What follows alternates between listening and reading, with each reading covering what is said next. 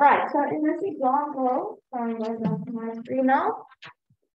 They're saying a sheet of cardboard which is 240 millimeters by 150 millimeters has squares of side X cut out of each corner. All right, so that is now what the first picture represents the actual sheet of cardboard. The second picture represents what it looks like when the squares are cut off. All right, that's the edges, like the corners. The edges are then folded up so as to form a box X millimeters high without the lid. So guys, if we just think of this as like a net, I know in grade 8 you did those projects where you had to make nets and then you had to fold shape. Does it make sense to you guys that this shape, when we fold like these sides, these flaps up, right, they will form this box, or this shape will form this box. Right, so that's what they're trying to show here. But guys, you do have to be able to visualize all of that if you just have the first picture. Okay, like I said in the textbook where this example is from, they just gave the first picture and everything else you have to like be able to visualize. All right. Find X so that the volume of the box is a maximum and hence find the maximum volume. Right, so this is, instead of having separate questions broken up, we're just given us one long question. We need to find the maximum volume, essentially. So guys, I want you to highlight a few things here. Find X so that the volume of the box is a maximum, and then we are going to find the maximum volume. That's what we need to do. So that it looks like we're going to have 2 steps, but actually we're going to have 3 steps. All right, our very first step is we need to find an expression for the volume of this box. Then we're going to find X so that the volume is a maximum, and then we're going to find the maximum volume. Okay, so let's write that down so we know what we're doing. So step 1 is going to be to write an expression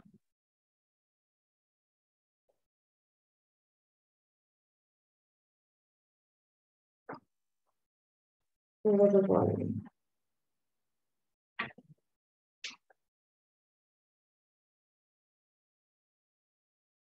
And if you think back to the example that we've done before, that we did yesterday, and that we did homework, when they're breaking it up, that's normally the first question. Show that the volume can be written like this, or find an expression for the volume of this box. Okay. So guys, this again is a rectangular prism, so the volume is again going to be length times breadth times height.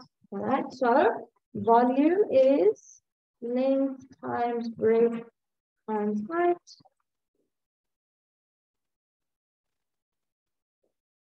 Now guys, it's not going to be 240 times 150, right? We're not doing the volume of this flat sheet of cardboard. We're doing the volume of this box. Of this box.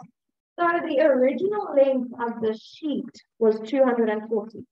But then they cut away 2 corners, right? If we're just looking at the length here. Does it make sense to you guys that they cut away X over here and another X over there? So what is this length actually going to be? 240 minus 2x. All right, that is important, guys. So that is the length. It's going to be 240 minus 2x.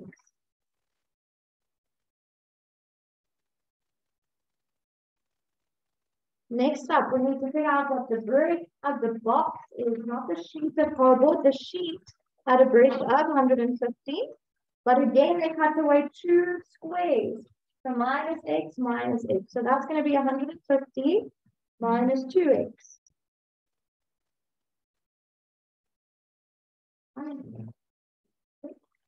And then the height, what is the height of this box? Remember, we're folding it up. The height is just x.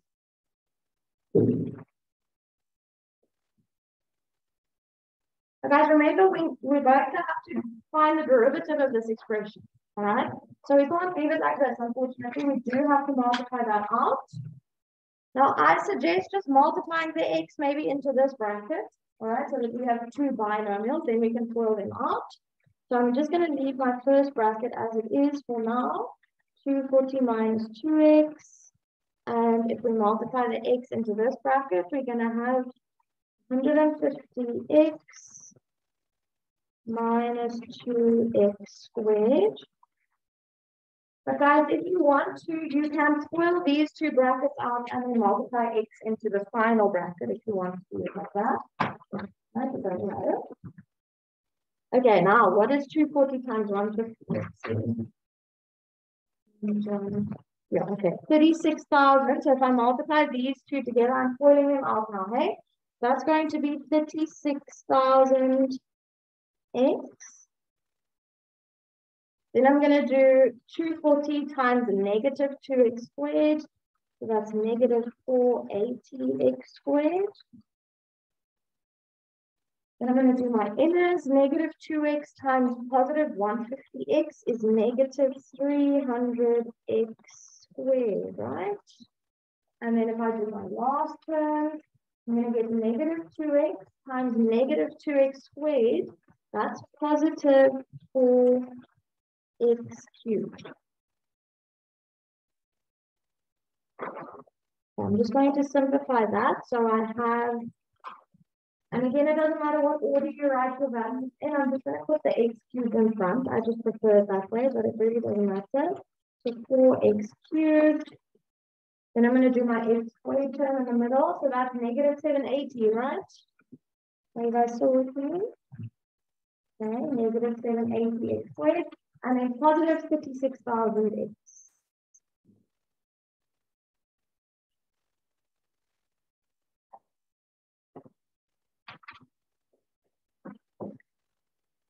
Okay, step one. So guys, even if they don't say you have to write an expression, you do have to. Because this is now the expression that you are going to find the derivative of. All right, so in your question, you need to look for what are they asking you to find the maximum of. I'm just going to go back up to the question. They're saying we need to find the maximum volume. So we need an expression for the volume. All right, if they ask for the maximum surface area, we will have to find an expression for the surface area.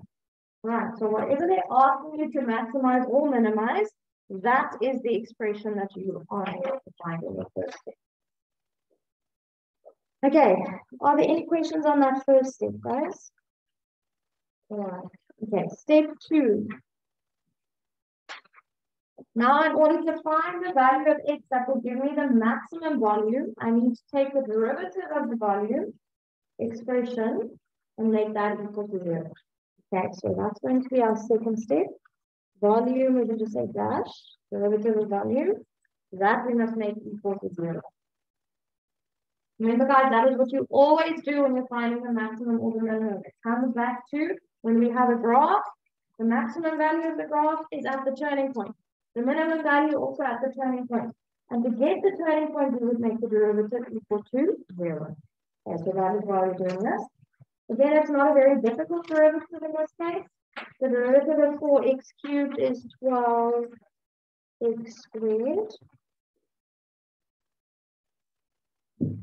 Then we have minus, now 780 times 2 is at 1560. Yeah, 1560x. And then the derivative of 56,000x is just 56,000.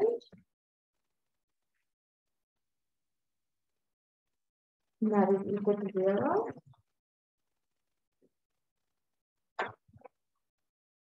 Pretty sure all of these are divisible by 12. Let me just double check this. And then we can divide by 12, but we are probably going to have to use the quadratic formula in this case anyway. Because it's quite a hectic. Quite a hectic trinomial. Okay, so that one divided by 12 is 150. So 150x and then plus. So anyway, 3,000. And guys, can we think of factors of 3,000 that when we add them, we're going to get negative 150. 150 and 20, okay? So you can figure it out like that. Sometimes you can just like play around on the calculator, or you can just use the quadratic formula, all right? But I'm just going to use those two values. What did you say? 120, 150 x, oh, but it's supposed to be positive. So it can't be negative 150 and positive 10. Yeah. But then it's going to be negative 173. Let me just check quickly. Yeah, you can use a quadratic formula, definitely. I'm just lazy now to actually type everything in. So let me just do this one quickly. So I am getting 130. There we go. So x minus 100 and x minus 30, like that. Or quadratic formula perfect. And then we must just show the substitution right, please. So from this, we're getting that x is equal to 100 or x is equal to 30.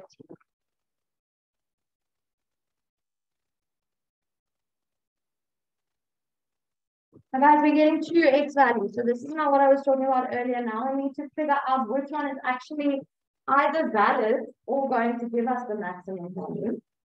So if we're just quickly going back up to our dimensions, normally that's the easiest way of checking. This dimension here, this was 240 minus 2x, right? Is that going to work if I have 100 as my x value? Is that going to give me an actual dimension here? 240 minus 2 times 100, that's going to give me 40, right? Okay, which can work. But what about this one? 150 minus 2x. Remember, this dimension was 150 minus 2x. So if x is 100, this is going to be 150 minus 200, which is negative 50. And can I have a negative dimension there? No. All right. So in this case, x equals 100 actually doesn't work. I'm just going to write here invalid, and then in brackets, just as an extra thing here, makes great negative.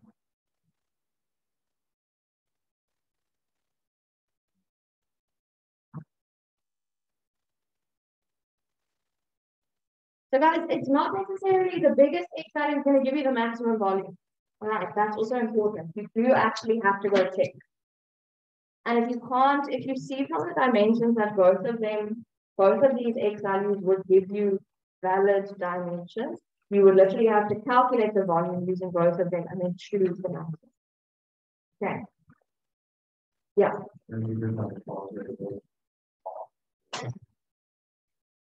So you would get marks for all the calculations, but then there would be another mark for them saying therefore maximum volume equals this. Okay, so you wouldn't be allowed to just leave it as two answers. You would have to say which one is the maximum. All right, guys, that was step 2. Are there any questions on step 2? Step 3 is what? What was the actual question here? Find the maximum volume. Good. Okay, so step 3. Now we're going to have to sub in the x value that we got into our volume expression to get the maximum volume. Okay, I'm going to write here, find max V by subbing in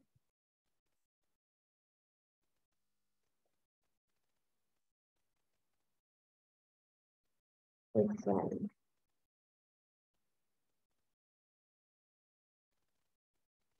Guys, they can also ask it in a different way. They can maybe ask for which dimension will give the maximum volume. Then you'll have to calculate the dimensions, right? I think that's what we did yesterday. So it depends on the question. In this question, they ask for the maximum volume. So we do need to actually get the maximum volume. So that expression that we got was up there, right? 4x cubed. I'm just going to rewrite it because it is off screen now. 4x cubed minus 780x squared plus 36,000x. So now we have to sub in x equals 30 because that is the x value that will give us the maximum volume.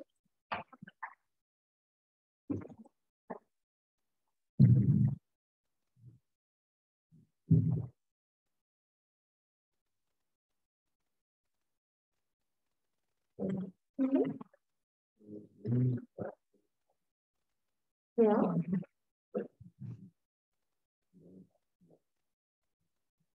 No, and those were all 21 fish.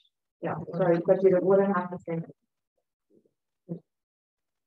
Okay, guys, let me just work this out quickly. I'm guessing it's going to be quite a big number, although we are minusing that squared one. So this is 486,000. And what was this? Millimeters, hey? Millimeters cubed. That is the maximum volume of this box.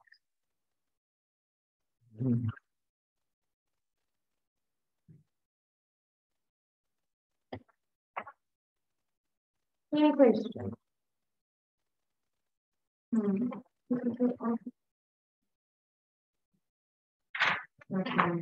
Yeah, so you would just use your 240 minus 2x and your 150 minus 2x and x, and you would just list the three of them. Yeah. Right, guys, those are the three steps that you will always have to follow if it's left as like an open-ended question, like it was in this case. Is it just give you an example or scenario and they just say, find the maximum volume, find the maximum limit. And we even did this in question 13. I'm just quickly going to go back to it. I'll bring this up again just now. But if we look at what we did in question 13, we found an expression for PQ. Then we made the derivative of PQ equal to 0. We solved for x. Then we sub that x value into our expression for PQ to get the maximum limit. All right, so we had the same three steps in this question. In the previous one, we also have the same three steps, but they broke it up into sub-questions for us. So this was number 5 from the homework. A was finding an expression for the volume. B was now finding the x value that will give you the maximum volume, also the dimensions, right? But up until there, it's exactly the same as what we did just now. And then C was actually finding the maximum volume by subbing it in. Okay, so you are essentially going to follow those same three steps in these questions always, right? Unless they throw some kind of sign into the word. I'm going to give you a few more to practice. We are also doing a new section tomorrow, guys, so please do be at school. We do have maths after first break.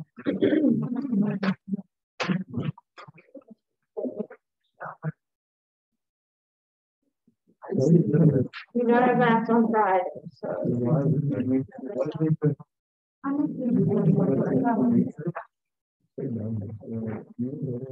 All right, guys, same exercise. So I'm just going to write here.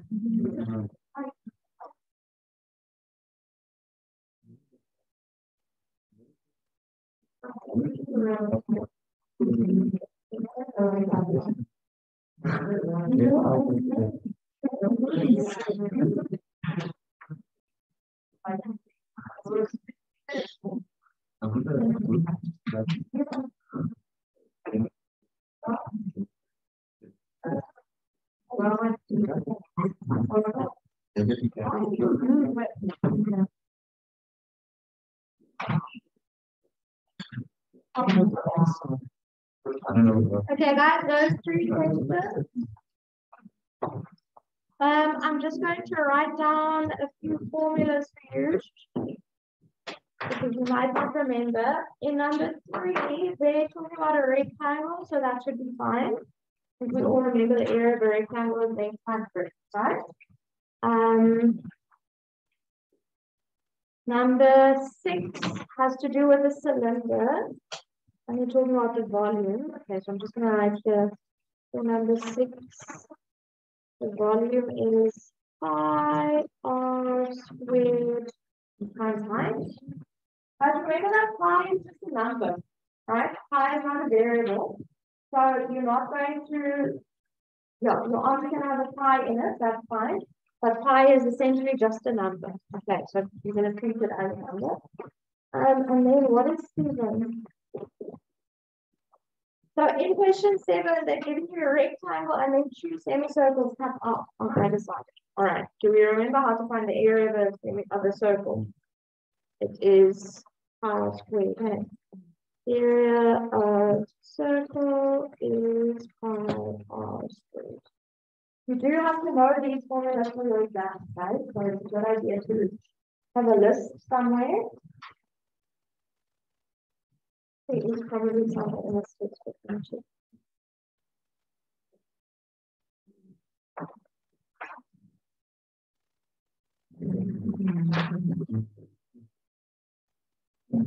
No, there isn't. I'll get you guys a list. All right, do those 3 questions, please. Do them now. We still have about 2 minutes. You can get through them now.